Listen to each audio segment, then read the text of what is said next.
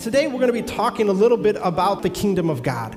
In essence, we're going to be talking about a clash of kingship. And so if you've got your Bibles, you can open up to Matthew 21, and that's where we'll be. But before we get there, I just got a couple of questions for you, because I want us to kind of picture what this clash is like. In life, we have clashes where two things come together and they're at odds with each other. Things like, I don't know, MSU versus U of M, Starbucks or Bigby. If you're in the NBA world, Michael or LeBron, Star Wars or Star Trek. Whether you like the snow that's outside or you'd prefer it to be 80 degrees. Pizza or pasta. I mean, we have all these debates over things. Which is the best season? Is it spring or fall, summer, winter? We have these clashes of ideas that people have. When I was a teacher at a local Christian school in Lansing, I taught a debate class, was one of the classes I taught. And we'd have these times where we would pick, my students called them stupid debates. I said it was good practice. But what we do is I'd pick a really weird topic like, why is the color red the best? And their goal was to have one side present, here's why it's the best, and then the other team would have to listen, think about what did they say and how do I respond to their ideas. And they'd go back and forth in this clash of ideas to kind of see who would win. And whenever you have this clash, whether it's in a stupid debate like the ones I gave to my students, or maybe a less stupid one of MSU versus U of M, or whatever those debates are, when you come to the end of it, there is a resolution. You work through the pros and the cons, you make lists, you argue back and forth, and at the end you get to some sort of resolution. Sometimes it's good, like we'll agree to disagree. Sometimes not so good, where we hold a grudge against someone else. Or maybe it actually comes to fighting. And occasionally, if we are seeking out the heart of God, we will get to one of the best solutions where two people come together and they realize the validity of the other side and they have a change of heart. But this clash is inevitable. And this clash comes in this section, what we're going to talk about, in this idea of kingship. And it is really important of why we need to make sure that this clash is kind of looked at.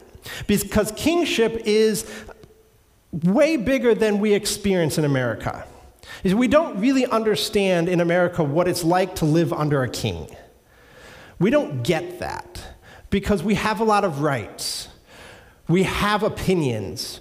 We can go out and protest. Like, we can do these different things that state what I like without the repercussions of what a king can bring.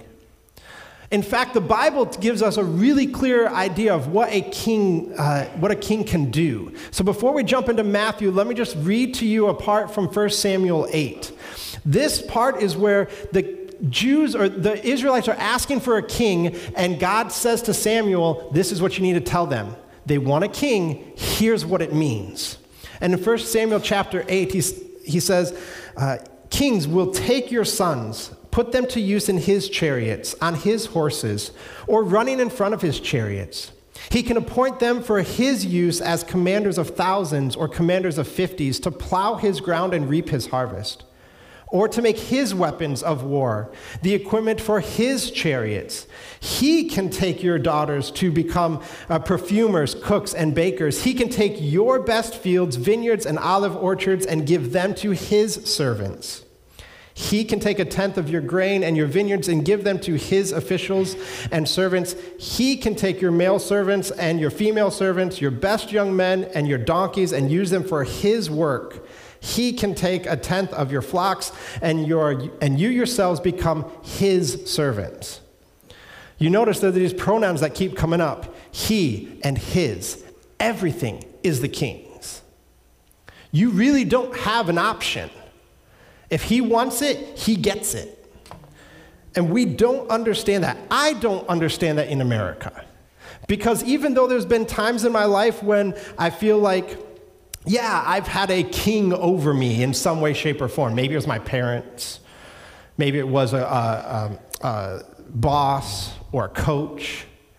But ultimately, I also fall back on, I have my own opinion. I can say what I want, and maybe I can change their mind. But to a king, you're putting your life at risk by stating something different than him.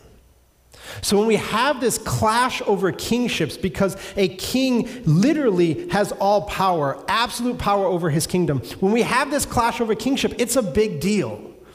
Because who you choose as king will dictate how your life goes. And so when we walk through Matthew chapter 21, I want us to look at this idea of this clash. You see, there's a lot that goes on in Matthew chapter 21 and 22. We're not going to be able to hit everything, but what we're going to see is kind of this flow of a narrative of clash of kingship and what that looks like. But what I need you to remember as we come into this idea of kingship, we need to remember and have the overlying concept that Christ's kingship is different than what the world offers. That's where the clash is. You see, Christ, in a world, a bad king destroys. A good king makes things at least semi-tolerable. But a truly loving king sacrifices himself for his people. And so we're going to see here a king that is sacrificing himself and calling us to do the same. So let's take a look at Matthew chapter 21. We're going to start in verse 1 here. Matthew 21, starting in verse 1. And this is the triumphal entry of Jesus coming into Jerusalem. Let's pull up the right verse here. So here we go. Matthew 21, verse 1 says, Then they approached Jerusalem and came to Bethphage at the Mount of Olives. Jesus then sent 2 disciples, telling them, Go into the village ahead of you. At once you will find a donkey tied there and a colt with her. Untie them and bring them to me. If anyone says anything to you, you should say that the Lord needs them, and immediately he will send them. This took place so that what was spoken through the prophet might be fulfilled. Tell daughter Zion, look, your king is coming to you, gentle and mounted on a donkey, even on a colt, the foal of a beast of burden. The disciples went and did just as Jesus directed them. They brought the donkey and the colt, and they laid their robes on them. He sat on them. A very large crowd spread their robes on the road. Others were cutting branches from the trees and spreading them on the road. Then the crowds who went ahead of him and those who were followed kept shouting, Hosanna to the Son of David. He who comes in the name of the Lord is the blessed one. Hosanna in the highest heaven. And so the first question that we need to ask is, did Jesus actually claim to be God, to be king? Because if he doesn't, then what we're talking about here doesn't make any sense. If he doesn't actually believe that he is God, that he is king, then we have no reason to follow him. And so when you look at this triumphal entry, growing up, I remember, all the visuals of the palm branches and maybe someone pretending to ride on a donkey when I was in Bible school class and stuff like that. Like, I remember seeing all those things. But there's a part here that I didn't really catch, because in this entry, Jesus is making a strong declaration that he is king. You see, these parades into cities weren't something new. In fact, the Romans were really good at it. They were so good at it that they had these things called triumphs, where the emperor or a major general would win a huge battle, and they had stipulations, like you had to kill so many people, you couldn't lose so many people, like all these stipulations. And then when they would come back to Rome, they would have this huge parade into the city, sometimes lasting days, celebrating this victorious person coming back home. And Jesus is coming into the city in a similar fashion, people cheering around him on a donkey. Not a horse, not something of great importance, but on a donkey. Although it is one that is never been used, one that is more honorable. And so you have this declaration of, okay, yes, I am someone important. And then when you look at this, Jesus says, Matthew says that, reminds us of Zechariah. And in Zechariah, it tells us that, look, your king is coming to you gentle and mounted on a donkey. Matthew quotes it. And in Zechariah chapter 9, this part of Zechariah is saying, your king. The whole chapter is talking about the Savior, the king is coming. This is how he's going to come. And Jesus comes in that exact same manner. This is not a coincidence. Jesus knows what he's doing. He is coming into Jerusalem and he is proclaiming, I am God, I am king. And that's hugely important. In fact, people are yelling to him. They're saying, Hosanna. They're praising him. Hosanna in the highest. And this word Hosanna has its roots in save us. The crowds are asking Jesus to save them. Save us, Son of David. That's a term used for the Messiah. Jesus is making a strong, strong declaration in his entrance into the city that he is God. And we've got to accept that. The next part, we get into the cleansing of the temple. And here Jesus is doing it again. He's making a statement he's doing a lot of things, but part of our narrative, he's making the statement that he's God. He has the ability to come into God's house and say, this is not right, for whatever reason. He comes in, flips the tables, tosses out everyone. And some people say part of the reason he did this was because all this money thing was happening in the court of the Gentiles, which means there was no place really for them to worship. And Jesus said, hey, this is a house of prayer. All nations should be coming here, including the Gentiles. And then some other people talk about part of why he did this is not just a cleansing of the temple, but recognizing that the temple is not going to be used for religious purposes the same way it has been, because he knows what's coming. He knows that he's going to the cross. He knows that that veil is going to be torn. He knows that people are going to be able to enter God's presence and sacrifices will not have to happen anymore. And so this cleansing of the temple very well could have been part of a foreshadowing of what's yet to come. The temple is not going to be used in the same way. And only God can make those declarations. And then you get this part later in chapter 21, in verse 14. You get this part where he heals people, and then he gets praises by kids. Kids are saying, Hosanna, Son of David. Like, they're calling this stuff out. And the Pharisees step up and they're like, well, wait a second. Maybe he doesn't hear them. Now, honesty check. How many of us have ever done something like that? Maybe you are on a phone call and you don't really want to talk to the person, and so you pretend like you we're going through, click. Or maybe it's my kids, and I tell them to do something, and they don't hear me, so they don't get in trouble when they do it anyway. Any of us ever done that in our life? And so the Pharisees are like, well, maybe Jesus doesn't actually hear that the kids are calling for him that he's king. Maybe he doesn't hear that. So they bluntly ask him, hey, Jesus, do you hear what these kids are saying? And Jesus just responds, yes. He knows what they're talking about. He knows that they are calling him the Messiah, the King, and he's not denying it. He knows that this praise is due for him. And so we have Jesus coming on one side, claiming kingship. And then the Pharisees are on the other side, and they are about to kind of push back.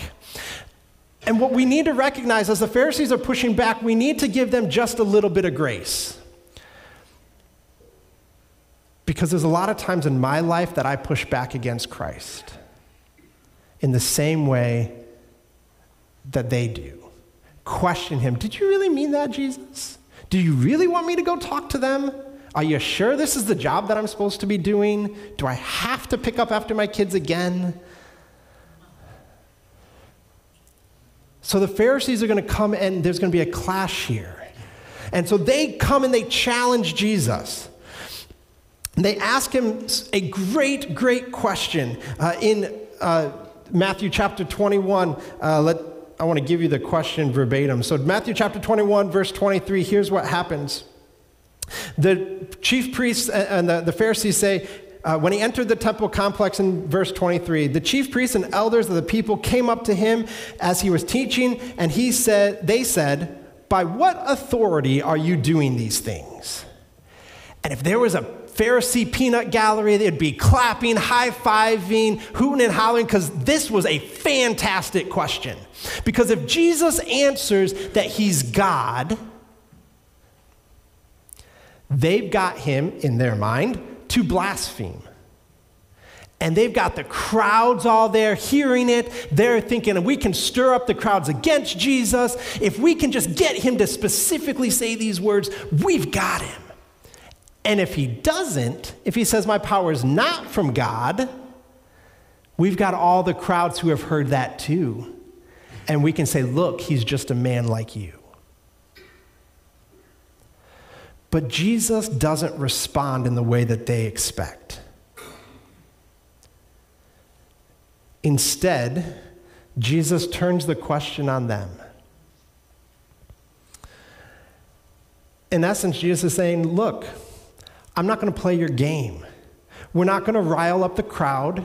We're not going to try to put people against each other. Who gave John his authority? Who did he come from? And the Pharisees know they're stuck in the same spot now.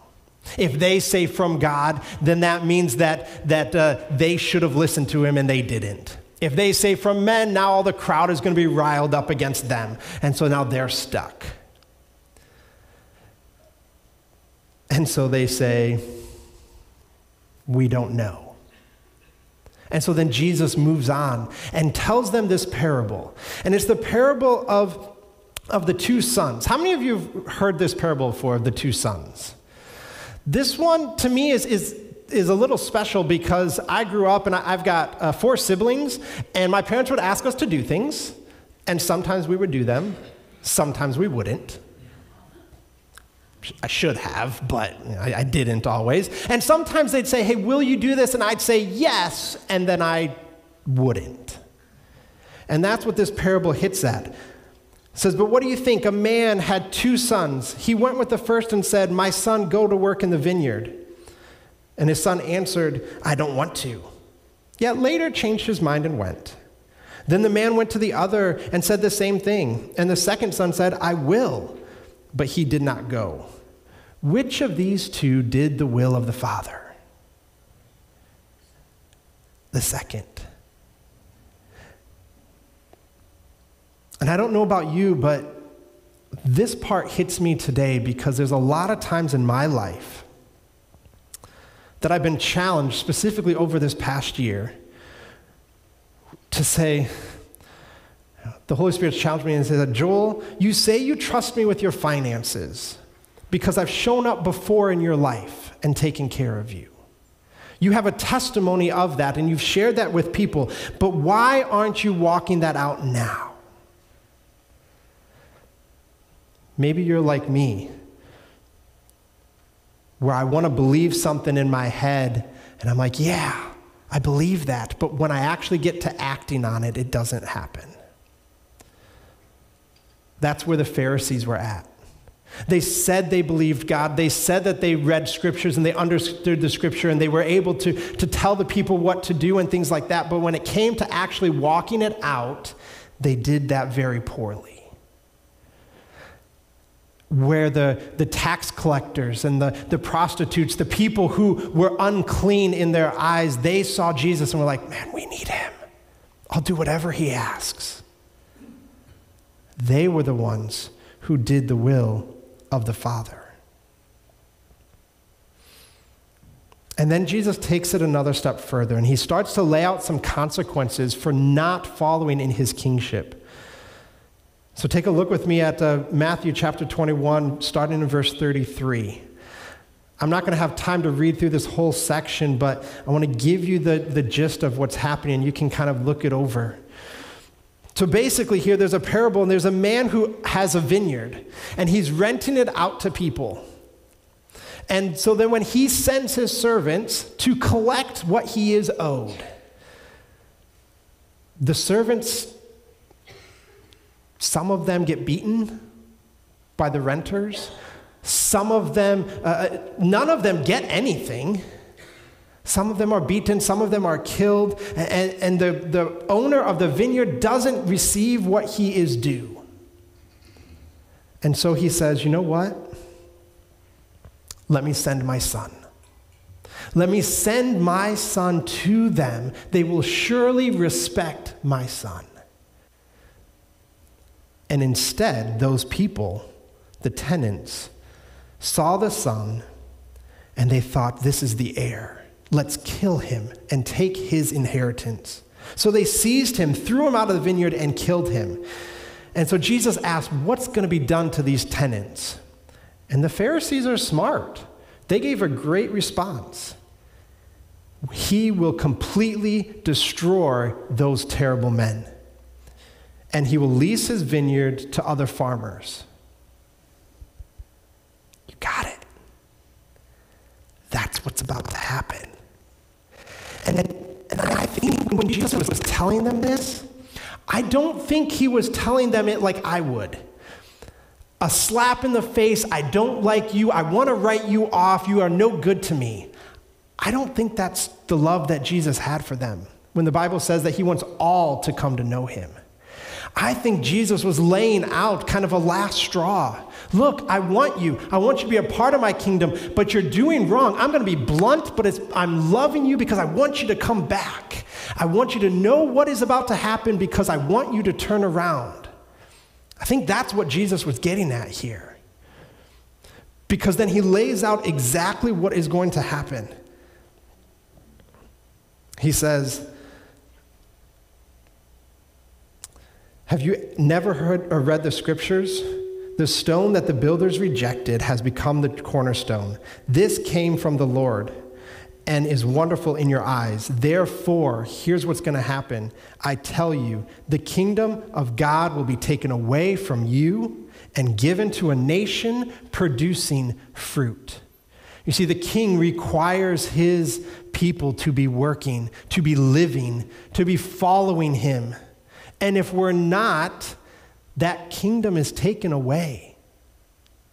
If we're not following the king, if we're not bending a knee to the king, then we're not a part of it. And Jesus, the Pharisees knew he was talking to them. And then he takes it even one step further. And in chapter 22, he lays this wedding banquet. And the essence of this wedding banquet is a king is throwing a banquet for a wedding feast. And he invites all of these people, all these great people, and they all say no. And then he says, well, servants, go and go find people who will come. The good people, the bad people, the people that should be here, the people that shouldn't be here. Go ask everyone. And when those people show up, they come into the banquet. But one gets through without proper wedding clothes on. And the king looks at him and says, how dare you enter this place? This holy place, this celebration, how dare you come into here not bending your knee to what is expected? And he's cast out. You see, this is the consequence of not living for the king. This is the consequence of being cast out of heaven, not being in our future. This is the consequence of not bowing our knee to who the king is. Because I don't think this guy shows up at a banquet and is like, yeah, I didn't have anything. I'm pretty sure a loving king sees the person who has nothing and gives them what is needed to enter his presence. That's the Jesus that I read about. But I think this person walked into the banquet and said, I don't care what you have to say, I'm coming in my way. I'm sorry. You're not king. You don't get to make the rules. And for me, this is sobering. Like, this is a challenge to me to think, am I living my life in such a way that is in honor of the king? You see, I have a daily clash of kingship in my life each and every day. What I want to do versus what Jesus has called me to do. What I believe is what is right for me in my future and what Jesus believes is right for me in my future. These things clash all the time, and I don't think I'm alone in this. I guess I should say I hope I'm not, because that'd make me feel really bad about myself. But I think we all have those clashes of kingship. Will I follow in who Jesus is? He has staked his claim as king. He has said, here are the consequences of what's going to happen if you don't follow me. In a loving, blunt way that says, I want you with me, but I want you to know what the cost is if you don't. And man, it's hard every day for me to wake up and put my kingship aside and pull his and follow that every day. That's not easy. But it's the challenge that we have. And as our worship team comes up to kind of lead us in a final song, I want us to look at 4 challenges that Jesus lays out for us as we finish this chapter. And the first challenge is this, and you can read through these on your leisure at your house. But the first challenge is this, you have to come with a bended knee.